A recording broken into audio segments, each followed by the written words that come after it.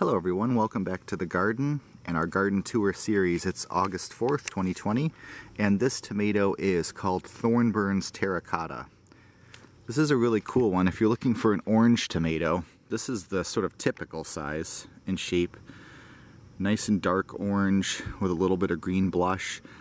They have a flavor a little bit like when you think of a sweet green tomato. It might sound counterintuitive, but a lot of the green tomatoes are very sweet.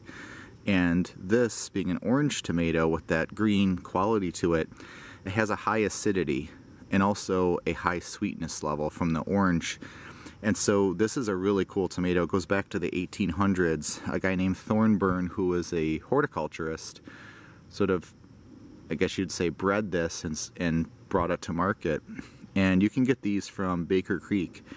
That's where we got them from. It's a really cool tomato. Tasty, very prolific.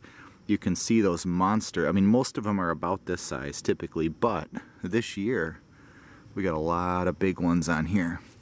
It does get blight, you can see that, but it's not affecting these. Look at that, just that massive tomato there.